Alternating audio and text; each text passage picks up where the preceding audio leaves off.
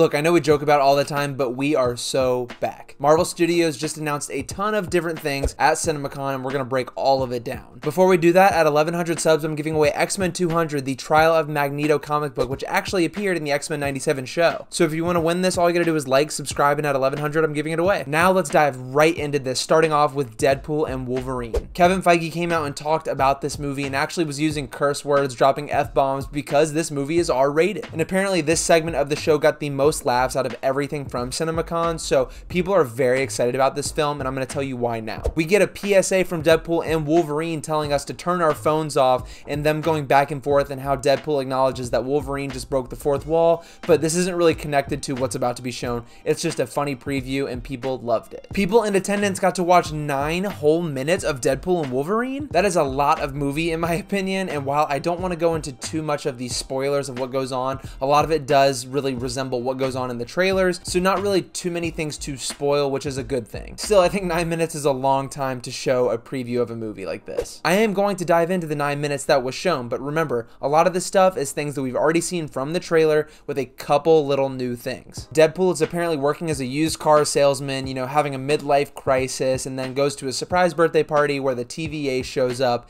and then he gets brought to the TVA. Deadpool gets shown something about the sacred timeline, so I'm wondering here now, does this take place before Loki season 2? Or are we going to see events kind of split off between 1 and 2 or after 2 and things like that? But he's brought into the TVA being told that he needs to save the sacred timeline, and then he's shown a bunch of things from Marvel movies. We even see Thor hold Deadpool at one moment, and then we end these 9 minutes with Deadpool and Wolverine traveling together in a car where Deadpool is being so annoying to Wolverine, and Wolverine tells him to shut the F up. Man, I'm just so freaking excited for this movie. It being rated R is a huge deal in my opinion. There were plenty of fourth wall breaks talking about Fox and Disney in these 9 minutes that were shown, so I'm just ready to see all of it. And apparently they're not holding back on the comedy, which is great because that's what kind of Deadpool is kind of about. The crowd loved it. Marvel Studios seems to be extremely excited with how this project turned out. After this, they went to the Fantastic Four. Now, while I didn't say too much about the Fantastic Four, we know that the movie is going to start shooting in the next couple months, and it's going to be shot for IMAX. I don't know if this means it's going to be shot entirely in IMAX,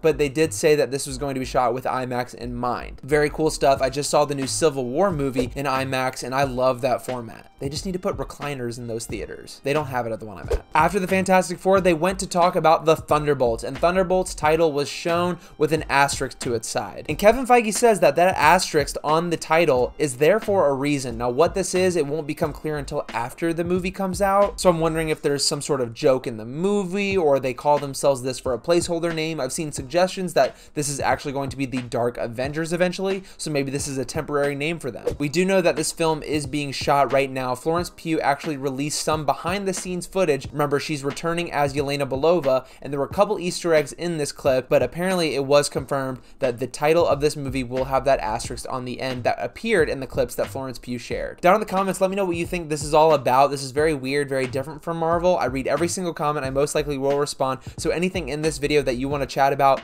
leave something down below. I also forgot to turn the TV on. You guys freaking didn't tell me. And it's actually funny, I have the animated Secret Wars playing right behind me, and in the Deadpool and Wolverine preview that people got to see, allegedly Deadpool says something along the lines of, I hear in Secret Wars they're going to finally bring blank, and then he gets cut off by a phone ring or something. So maybe that's Doctor Doom, maybe that's a different character we haven't seen yet but people are really excited for. I personally do think it is Doctor Doom. Like I said, Deadpool and Wolverine is by far my most hyped project for Marvel Studios, but the news regarding Captain America New World Order is just as exciting in my opinion. We know that this movie has kind of been in a development hell cycle with reshoots and reshoots happening and rewrites, taking things out, putting things back in and stuff like that, but the response from Cinemacon shows that this movie has good potential and actually is going to mirror kind of the feel and themes of the Winter Soldier. It really does feel like Marvel Studios is leaning towards the more mature audience, and I'm all here for it. In the clip that was shown at Cinemacon, we see Thunderbolt Ross, now played by Harrison Ford, talking to Anthony Mackie's Captain America. They acknowledge that Ross looks different, he doesn't have a mustache anymore, and we also see Captain America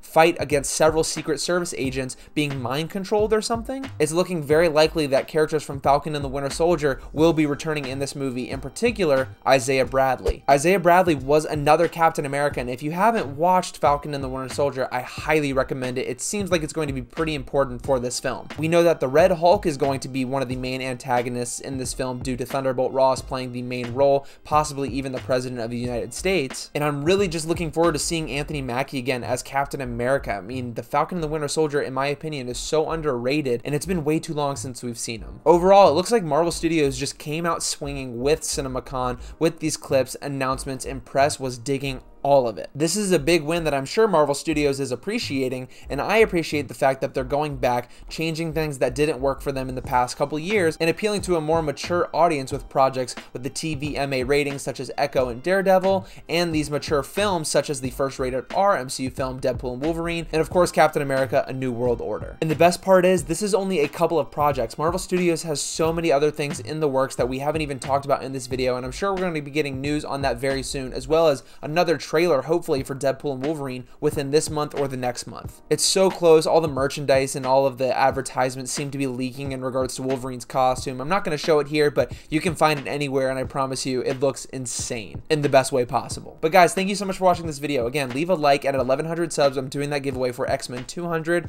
and with that being said, I will see you all very, very soon.